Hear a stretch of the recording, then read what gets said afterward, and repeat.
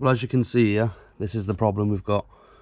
There's all creamy stuff coming out of the prop, dripping on the floor. It's gearbox oil, you can smell it. There is also a little bit of it around the prop right there, look. In a lot of cases, people wouldn't notice this because their boat is moored. This boat is obviously trailered, so I've noticed this substance dripping out. So it's a sign that the gearbox seals have gone. Basically, you got to pull the prop off, you take this part off, and then it pulls out. Inside there, you've got bearings, you've got seals, you've got all sorts. So what I'm going to do is get this gearbox all drained, which I'm expecting to look like this, and start pulling it apart. I haven't got the parts yet. The parts are on the way, so I'm trying to skip ahead a bit, get it pulled apart and get it ready for the new parts, just to get back in the water as quick as possible. And this one does really need a new propeller as well.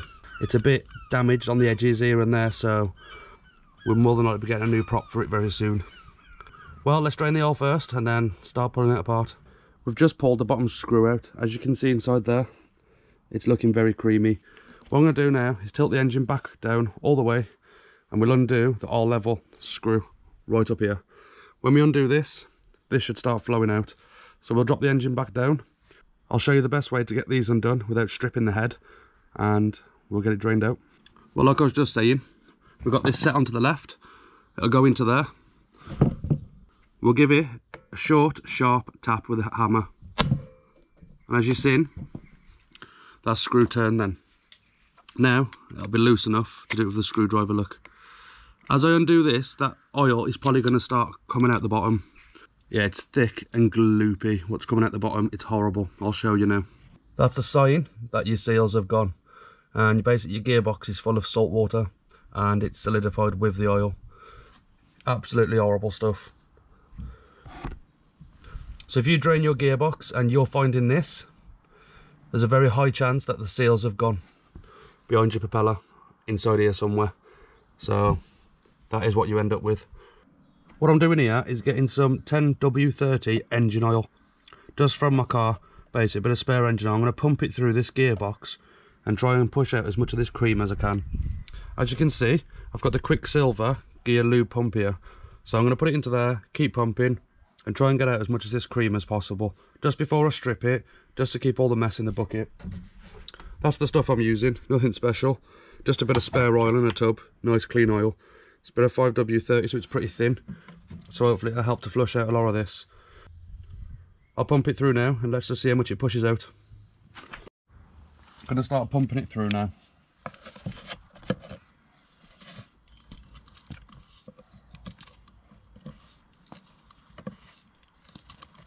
Yeah, it's starting to push it through, as you can see.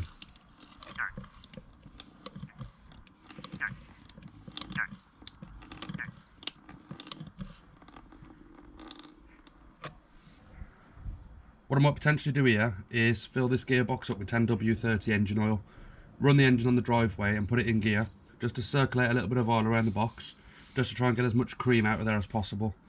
Well, this should help to get the worst of it out, and then when we pull this assembly out, we can clean the rest of it. But yeah, just wanted to show you that little step, just to try and flush out a bit of the crap.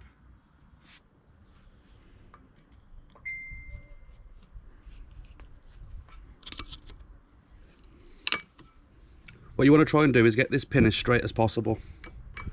Makes it a lot easier to pull out.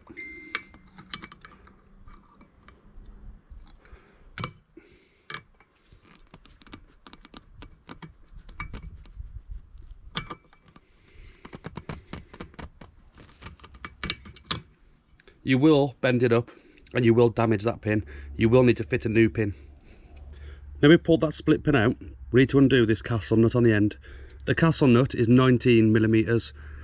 When you try and undo this, the prop wants to spin. So what I'm going to do is get a piece of wood, where my hand is here, on the prop to stop it spinning. Just be careful of your anode. You can remove this if you want to. I've got a piece of 4x1. I'm going to slide it up the back here and rest it on the prop.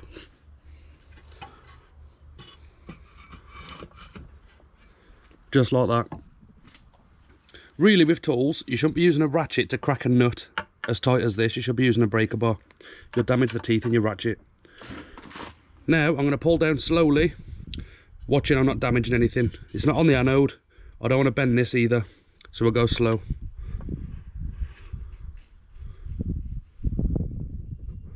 And there we go. It's just released, just like that. I hadn't touched this before, so obviously this don't need to be that tight. That's why that split pin's there probably. So we've got the castle nut, which has come off first. Then we've got a washer. Lay these on the floor in order, so you don't get mixed up what goes where. This prop should come off now. Yeah, that prop comes off there. And now we've got access to the 2 bolts, top and bottom. What I'm hoping is, as soon as we undo these bolts, you got a little gap here where you can pry with a screwdriver, and you've also got one at the bottom. I'm hoping this unit comes out okay. Some do get corroded and get stuck in there. So fingers crossed, because this is a fairly new engine, 2014. We won't have that issue, but we are about to find out. Make sure you got no more parts wanting to come off, like this here, look. We'll put it in order down below. The size of these 2 nuts is 10mm. Using the breaker bar again, we'll crack these off. They're not tight. As you can see, these haven't been touched yet. They're not tight at all. But yeah, you'll keep your ratchets in good health if you use it this way.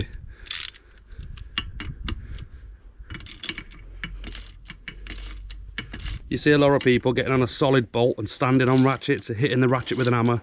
They're not designed for cracking nuts loose. That's what breaker bars are for. These are designed for doing what this is doing right now. Backing the nuts out and backing the nuts in. Then to tighten them, technically you should use a torque wrench.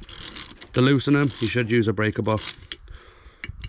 Little nuts like this, you'd be fine just using a ratchet, to be fair. They're not that tight. When you get nuts on there, like the castle nuts and stuff, that's when you need to use the breaker bar. Now, the moment of truth. How easily is this going to come off? It's coming off all right. When you pry on this, don't go hard, don't go crazy. Just go slow. But look at this. That is absolutely perfect. I'm really happy about that. Comes straight out, look. You can see all the gunk on there. We've got an O-ring right here. Right there we've got one, so that needs, I'll be replacing that. We've also got the oil seals in there. What we'll do is push this shaft out, and we'll place it back inside there for now, so we don't get damaged or dropped anywhere. Inside there, we've got an oil seal there. There's a bearing deeper. You can see there, look, that oil seal's chewed up. Get my screwdriver, try and show you. Right there. It's chewed up right there. So this is the one that's failed. So yeah, that's what's caused the ingress of water. This one, this oil seal. There is a bearing inside there as well. But we'll get all this cleaned up, wait for these parts to arrive, and we'll get all the new parts fitted. Obviously, I'm going to have to give it a good clean inside there. I will give you a quick look. It's actually quite bad in there. It may be flashing a little. Look a bit weird on the image because I've got a torch on. But yeah, you can see in the back of there, absolutely full of gunk and crap. So we need to get all this cleaned out. I'll probably give it a very good spray with brake cleaner. Just try and loosen it up, break it up and get it all out of there. Then I might give it a light coat of WD-40 to stop anything rusting while it's left open waiting for these parts to arrive. Let's get this cleaned out then. I'll show you on this part and you'll see how it breaks it up. See?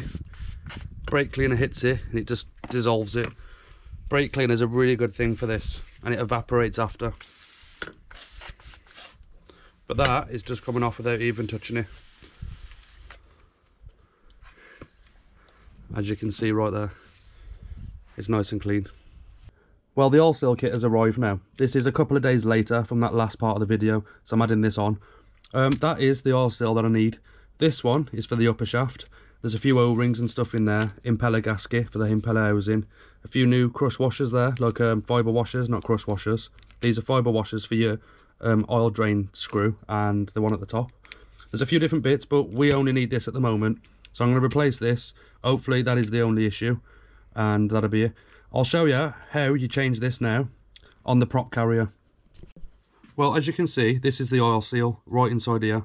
That oil seal needs to come out. So what I've got here is a punch. So if you can see that there.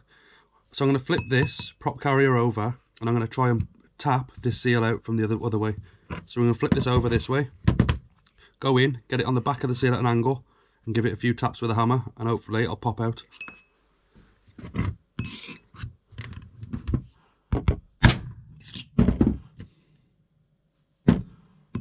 You need to go careful when you do this. You don't want to be damaging stuff inside here or scratching surfaces. Well, we've managed to get this oil seal out. It was an absolute nightmare. It did not want to come out. Basically, behind the oil seal, it's all got corrosion built up, look. Maybe you can see it around the edges of it there. All the way around. And you can see, I've had to literally destroy this to get it out. I've had to bend it all, fold it all. It looks like, to me, someone else has attempted this job more than once before. Because there's damage in a few areas. There's damage there. As you turn around, there's more damage in a few different spots. There's about 3 areas which have been flattened and scratched inside here. So it is not going to seal properly over time. So it looks like I have to get a new prop carrier. I'll have to get a new one of these from somewhere. But for now, because I want to get out in the morning at 6:30 for the bass, I am going to put this other oil seal in, and we're going to see how it lasts. It might last a year, it might not. I've got no idea. So we'll get the new oil seal in now, get it all put back together. Fingers crossed, that'll be it. I'm also going to be changing this O-ring at the back, right there. But yeah, I'll show you putting the new seal in now. This O-ring is simple. I can show you that right now. It'll just pop off. Add a little bit of grease to it for the new one. See, that's it off. We'll add a little bit of grease to the new one, and we'll chuck the new one back in and just give this a little clean inside here. But that's it, yeah, we'll get the new oil seal in here now. Right here, we've got the new oil seal. It needs to go in with this face up. If you look, that side is like concaved and drops in. If you flip it over, it looks different, it looks more built up. So when you put this back in, it goes back in that way, just like that. What I've got here is a bit of waterproof grease. So what I'm going to do, put a tiny little bit of grease around the edge of this, just to help it go back in. This won't affect it. But as it's dry rubber, you don't want to be damaging it. You don't need loads, just a little smearing right around it all. And the same on the inside for when the shaft goes back in after. So yeah, that's like that. Then we're going to put it into place, into there. I'm going to use a socket from my socket set to drive it in. I do have a bearing driver kit, but I don't have a bearing driver plate small enough for this. So that's going to be placed back in there. Right there. We've got a socket here, which is a 21mm, which sits right around the edge of that seal, look. You don't want it sitting on the inside of the seal, and you don't want it sitting too far out because you'll damage this face. So that will fit perfect right there, and we'll tap it gently and get it back into place. As you can see there, the new oil seal is seated perfectly. So what I'm going to do is get the O-ring on the back and then get all this fitted back in the gearbox. There's no point me showing you the fitting back in the gearbox because it's exactly the same as removing it. You've just got them 2 bolts which push in, but I showed you the removal anyway. It's late now, it's probably about 11 PM. I'm trying to be quick so I want to get out on the bass in the morning at 6:30. So we're going to get this chucked back in, but that's it. That's how you replace the oil seal on the lower leg. The last little job now is to put this O-ring back on. What I've done is put a bit of grease around this whole O-ring like this, just to help it slip back into place. When you put it back on, you don't want it twisting on itself. So if you put it back on just like that, it is going to start rolling this part and twisting it. So you want to gently sort of stretch it around without rolling it. Just like that. That is not rolled. There's a bit of grease around it for seating it back in. And I'm going to put a tiny bit of grease just around this face. It just saves the rubber getting split and stuff when you put it back in. But yeah, we get some grease around there. That'll be fine, just a little smear on there is. So this is ready to be fitted back onto the bottom.